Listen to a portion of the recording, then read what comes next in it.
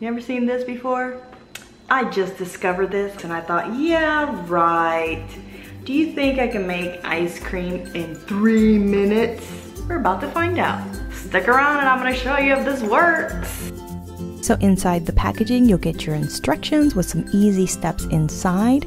Also on the back, you'll have some recipes. Inside the box, you will have a cup for your ice cream that will hold all of the ingredients as well as your salt in your ice. And you also get this cute little spoon. You can screw off the top there and you'll see what items come inside. You just take everything apart. Wash everything very good. You're going to get a little seal lid, the cup that holds your ingredients. You're going to get a screw top. You're going to get a cup to hold the ice. The ingredients you will need are heavy cream, vanilla, sugar, ice cubes, salt, and water. First couple of steps are to assemble your cup, add the ice, add the salt, and add the water. Here I'm just adding the ice to the cup. I added the salt. Now I'm going to add the water. Now I'm going to put on the ingredient cup. Make sure it's sealed nice and tight.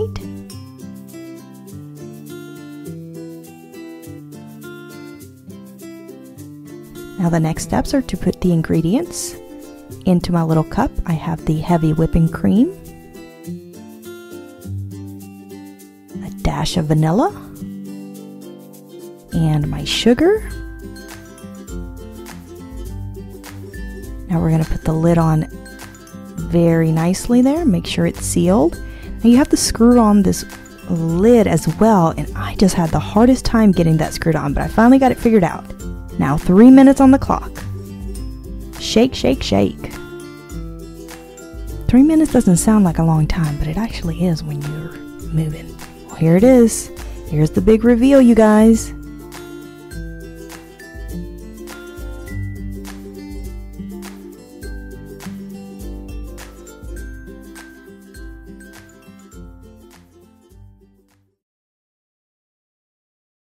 Alright guys, so here it is. I think it was a fail. Look, it's still very...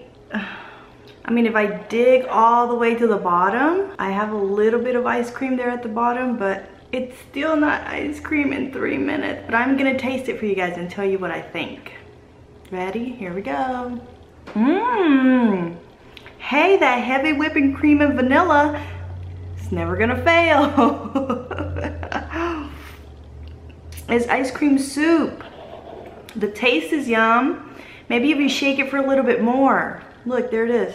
That's a little bit better. I would still buy it. Maybe if you shake it a little bit longer than 3 minutes. Maybe if you put this in the freezer right before you do it, just to get it really, really cold, it may work. Next time I'm gonna do that. But for now, I just followed the instructions.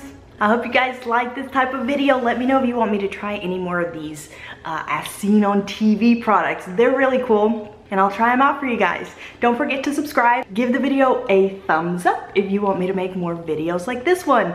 I'll see you guys next time. Bye.